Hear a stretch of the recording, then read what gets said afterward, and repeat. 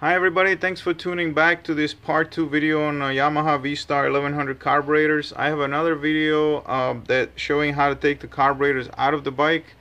This one will concentrate on taking them apart and cleaning them, going through them. Not very difficult carburetors to do, so please check my other videos, subscribe for helpful tips and videos like this one, and let's get going.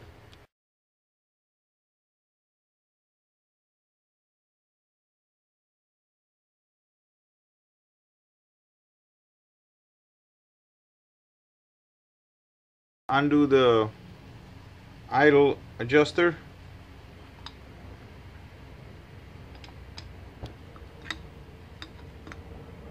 Take off the floats, the float seats, and all the jets.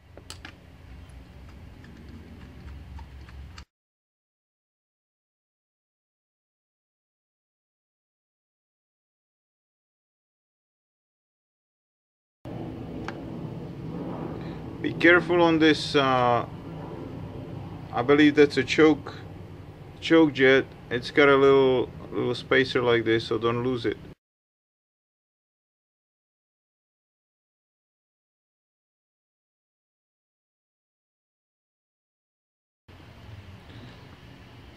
Next we loosen up this screw right here. You don't have to take it all the way out, and they will free the pin holding the float ball, and here is your float needle. And underneath we have another little screw that holds the seat in place. You need to remove that as well. And if it comes out real easy like this one, this O-ring needs to be replaced right here. See how dry it is?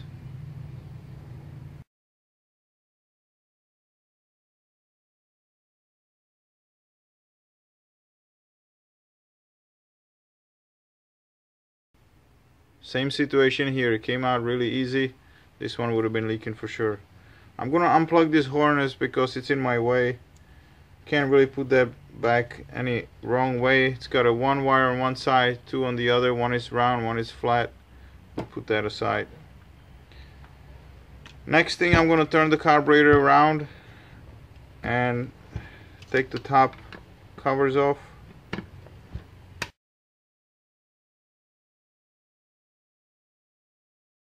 Finger over top of it.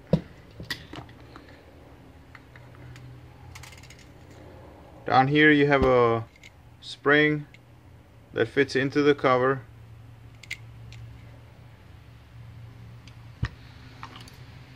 And your needle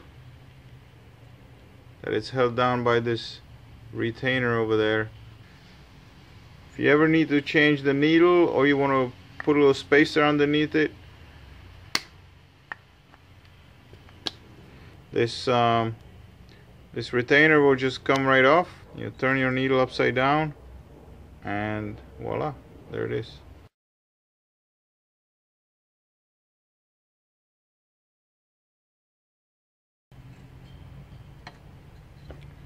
This one has a little spacer right over this. It fit right in there.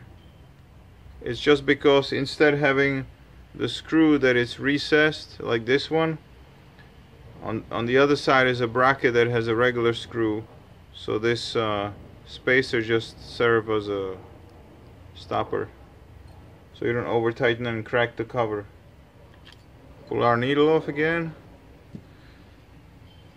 and this is basically as far as I'm gonna go into these bodies. I'm gonna later on drill these plugs out. These plugs are for the air and gas mixture screw. Since this bike has loud pipes, still OEM air cleaner, I want to richen it up a little bit.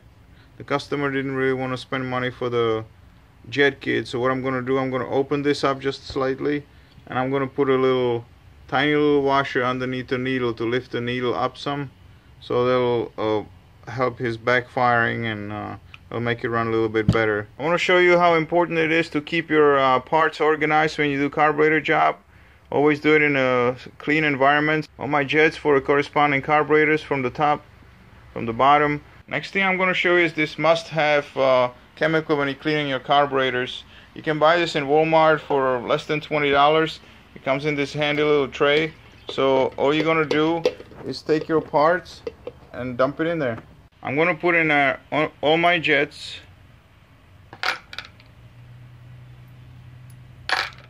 the seats, the 2 float needles. It won't hurt the rubber, and I'm going to put the float balls in there. Look how nasty they are.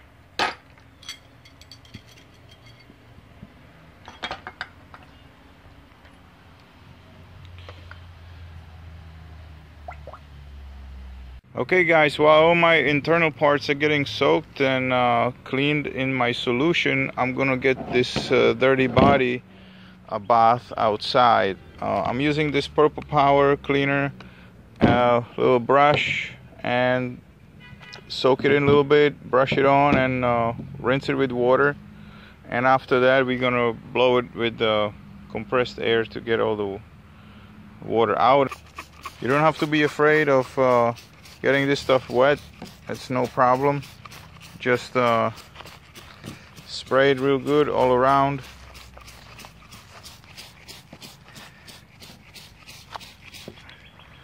Use the little brush, clean everything up. I gotta use both of my hands, so I'm gonna turn the camera off, get my carburetor cleaned up, and get back to you in a minute. Okay, I got my carburetor body washed. It's dripping wet, so now I'm just gonna take my air gun and blow everything out.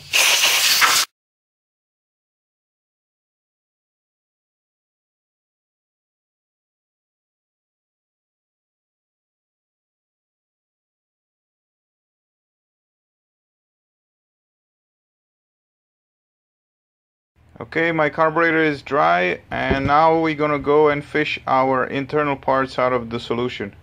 I'm back outside. I had this soaking for about an hour. There's no need for high pressure here. Just trying to rinse it.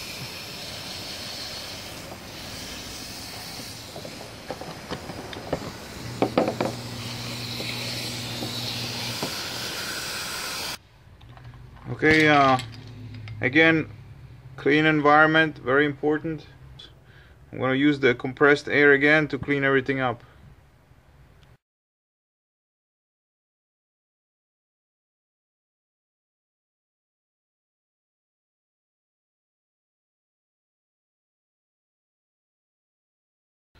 Okay guys, now to make sure that all my jets are clean, this is my favorite tool to do the jets and any kind of opening on the carburetor. It's basically just a hair out of a wire brush. Your most generic wire brush, you take a pliers, you rip one of the hairs out, and it's small enough to go through all these openings. You want to clean everything up, make sure everything is open and clean. Same with the idle jet. This is small enough so it won't hurt it. Our choke jet. The solution, it's really important because it'll clean the inside of this float needle seat, because a lot of times there would be a buildup there, and you can change your float needle, put a brand new one in there, and you would still have a leak. I mean, always ideal is to buy all this stuff new, but it's not really necessary. As long as nobody messed with it and didn't scratch it up, all you gotta change is this little O-ring. These flow needles look very good, so I'm gonna use a carburetor cleaner. You can use any brand you like. Spray a little bit on the rag. I'm just using a paper towel, and I'm gonna wipe the tip. And over here you gotta make sure that this little pin, there's a spring in there. it has to move freely like this one. Same with the other one. Just wipe it down. You see there's a little, you're gonna get a little residue from the rubber. Same with this, my pin is free. I already replaced my my gaskets. These gaskets were trash, so I already got new ones on there. Cleaned everything up. All the jets are ready to go. So now with my clean carburetor body, I can start and putting this thing back together. Before I start putting all the jets inside this carburetor, I'm gonna take the piece of the wire brush I showed you earlier, and I'm gonna run it through a couple places. You're gonna see some openings on here. Make sure that those are clean. Same on the other side for the other carburetor.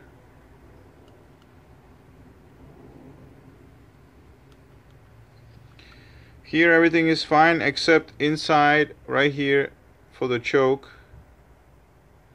Make sure that's open. See where the wire is? Right in there. Same in the other one.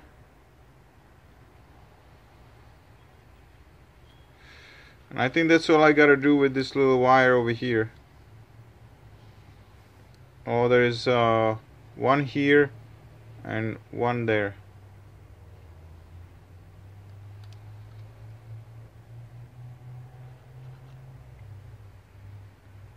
The rear carburetor has a little bigger main jet because the bike is running leaner in the rear cylinder, so make sure you don't mix the jets up. If you get confused, just look at the sizes. The sizes are right up here, and the rear cylinder gets a larger main jet. The idle jets goes down here. I recommend tighten everything up right away.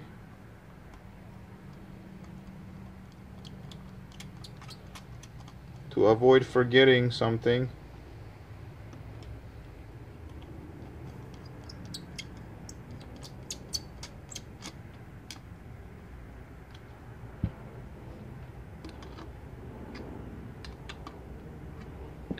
And now don't forget you got your little spacer.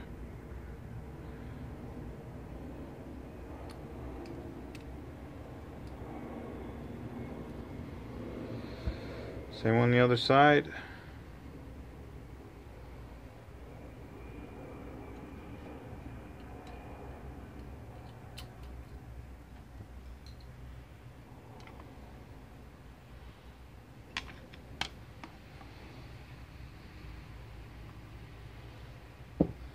Okay, next we're gonna replace the O-rings over here when you're getting ready to do your carburetor job. So you know you're gonna need to order these little gaskets anyway, so you can either order it new, you can get the whole things as well, or I always have an assortment box of O-rings.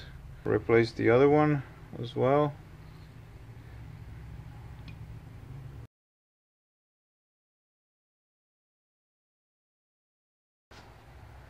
I like to use little WD-40. Make them go in a little bit easier. You should feel a nice resistance when you're pushing them in. So you know they fit nice and snug so they won't leak. Now you got our little screws that hold them in.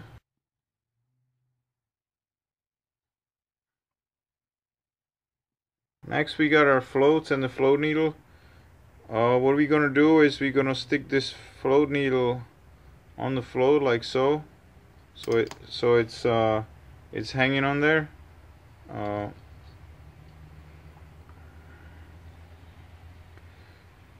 And just suspend it down to trying to show you here.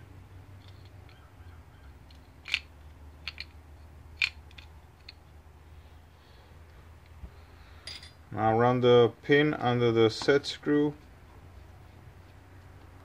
and tighten it up. Make sure everything's moving nice and free. Same for the other side. Hang the float needle on, turn it.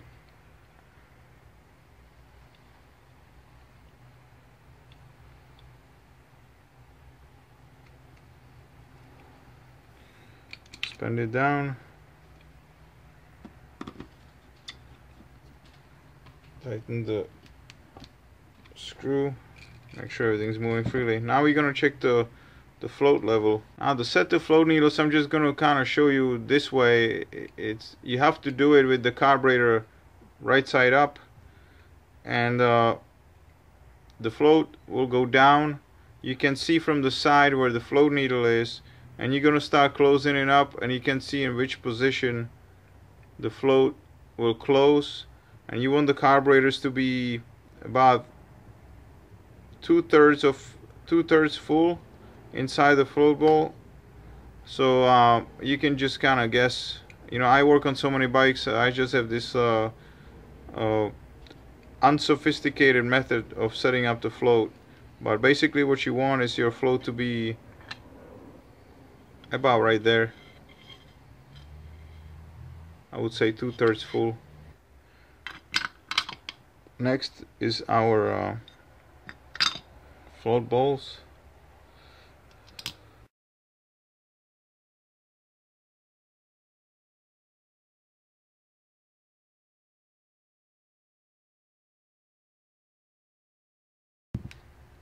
Okay, I'm not gonna put this wiring harness on just yet. I need to be drilling my air and gas mixture screws, so I don't want them wires in my way. But I'm gonna put the other side of the carburetor back together first. Like I said, on this bike, I'm gonna try to richen it up just a little bit. So originally this washer, when I took the needle out, was on top. I'm gonna move it on the bottom, which will raise it up some. And I have one more washer, just the leftovers from jet kits. You can go and find one in a hardware store, just a little washer. And I'm gonna put this back together.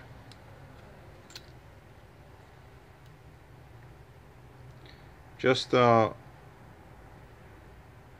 I said earlier, customer didn't want to really buy a jet kit at the moment, so we're just trying to make this thing run a little bit richer, since it's got open pipes on it. Okay, this one is back together.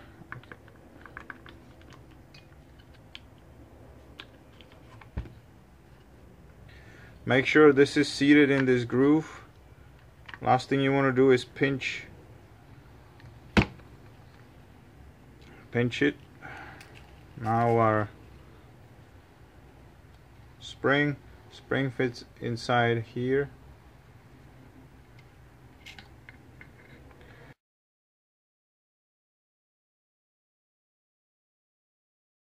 I gotta modify my needle on the other side.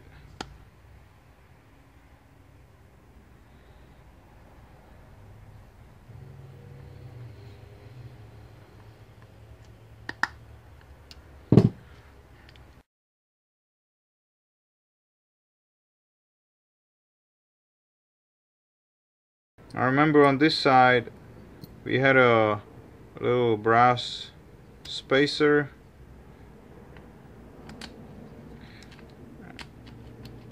and the choke hole cable bracket. Next thing I need to do is put my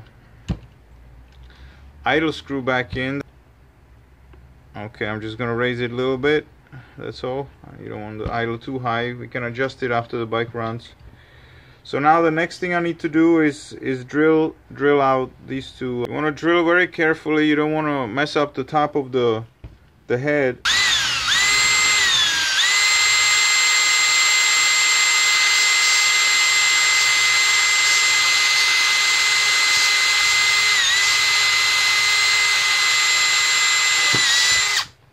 You see the head of the screw underneath it.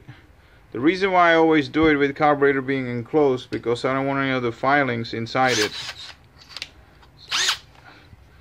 I'll take a little bigger. You want to reach this screw over here without messing it up. See, I checked it was only 1.5 turns. I'm gonna go 3 turns on it, so it's 1, 2, 3. So one's done, 1 to go. Okay, the final thing is our little wiring harness. Okay, next thing what I do before I start putting the carburetors back in the bike, I always bench test them. I got my little IV bottle, fill it up with gas, have the carburetor sitting for 15 minutes or so, make sure there's no leaks coming from anywhere. If you don't have a bottle like that, what you can do is just hook up the lines in the bike, put the gas tank on, don't even attach the carburetors to the bike, and let them fill up. Turn the key on, the fuel pump will fill them up, make sure they don't leak, so you save yourself a lot of aggravation from putting the whole bike back together and something is not right and it's leaking. Now you gotta take it all back apart. It's a big pain in the butt. So anyway, I hope this video helps you. Appreciate you watching. Please subscribe, and see you in the next one. Thanks.